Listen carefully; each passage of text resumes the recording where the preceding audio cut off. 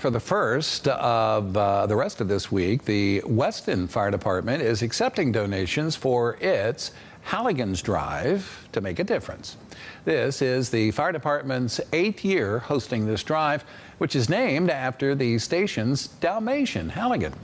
The drive is accepting different pet items like food, leashes, collars, different cleaning items, as well as monetary donations that will go to the Lewis Upshur Animal Control Facility. 1,000 pounds of dry dog food might last them 3 or 4 months, and it fluctuates obviously, but they go through a lot of stuff, and the funding makes it tight sometimes. So these fund drives and the food drives really help their daily operation. They always have a big smile on their face when we come see them and drop everything off. And donations will be accepted at the firehouse until Friday the 22nd.